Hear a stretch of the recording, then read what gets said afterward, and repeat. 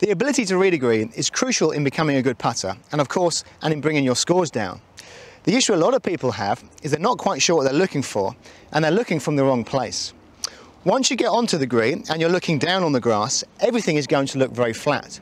So the best place to look at the green is actually a number of paces back away where you can see the whole green in context with the surrounding area. So let's take a short walk back and we'll get a good look at the whole picture. This means that as you're walking up to the green, just take a moment to stop and get a really good look round. So at this stage, we're not looking for any real detail, we're just looking for the main slopes of the surface. So I'd keep my attention wide and I can see that the far left of the green is considerably higher than the far right.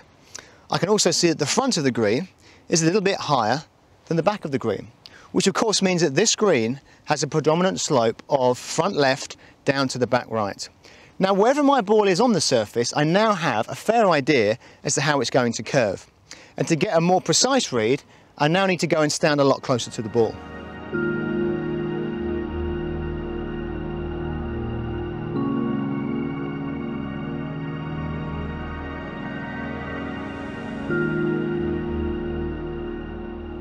Now we've reached the green, we want to get a look at our putt from as many different angles as possible. So if you need to go to the other side of the green to maybe put your trolley by the tee, then do keep your eyes on the green and work out those main predominant slopes. The next place to really stop and have a look is a number of places back in line with our ball and standing slightly to the side so you're looking down your intended start line of the putt.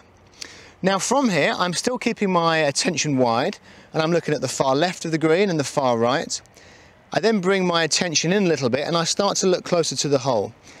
Now, this putt actually looks fairly flat, but from my earlier observations from way back from the green, I know this putt must move right to left because that's what the green is doing. So my last look at the hole, I will start to actually create in my mind the exact curve that I think the putt's going to take. Bearing in mind, of course, that the putt will curve more as the ball slows down.